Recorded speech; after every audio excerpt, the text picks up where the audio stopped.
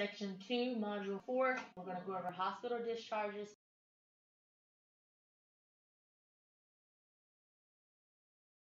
When a patient is discharged from the hospital, we must have on the run sheet why the patient was seen in the emergency room or hospital. Also be sure to include the patient's medical history, and again, I want at least 3. We need to know also the type of procedures the patient received in the emergency room or in the hospital.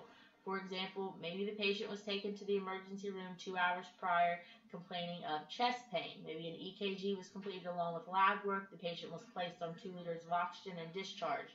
All this needs to be on your run sheet.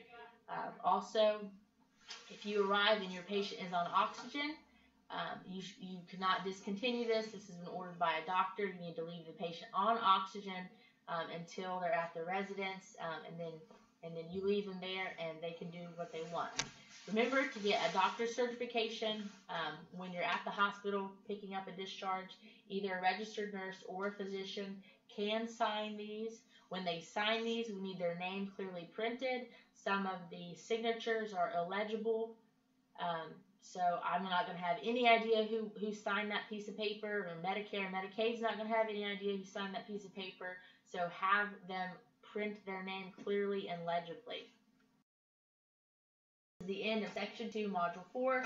Please take the following quiz over Module 4.